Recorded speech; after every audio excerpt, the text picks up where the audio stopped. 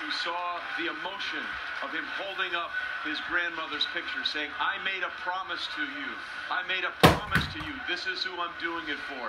He did it for the woman that raised him, his grandmother, with both of his parents out of the picture in Richmond, California, one of the roughest areas in California.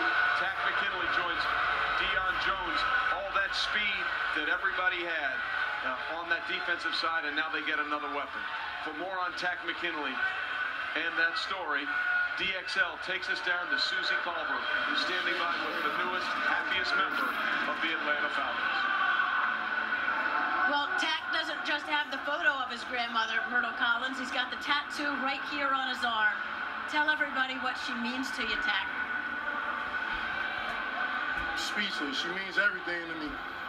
Like I said, I probably wouldn't be here without her.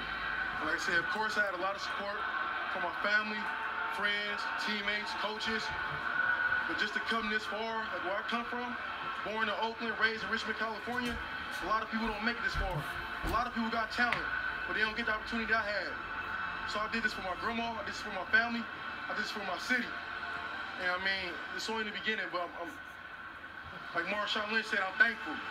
As a little kid, you were abandoned and you were homeless. What were the promises you made to your grandmother? So before she passed away, about 2 minutes before she passed away, I told her I was gonna get out of Richmond, I was gonna get out of Oakland, I was gonna go D1, and I was gonna make it to the NFL. About 30 seconds later, she closed her eyes and passed away. And that promise, it meant everything to me.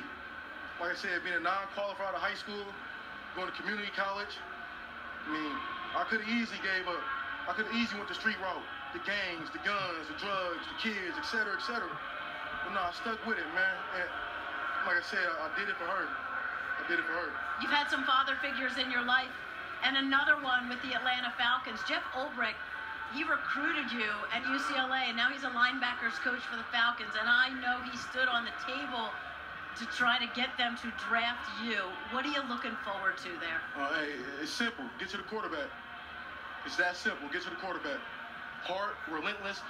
Get to the quarterback. That's all that matters. That's all that matters. Yeah, congratulations.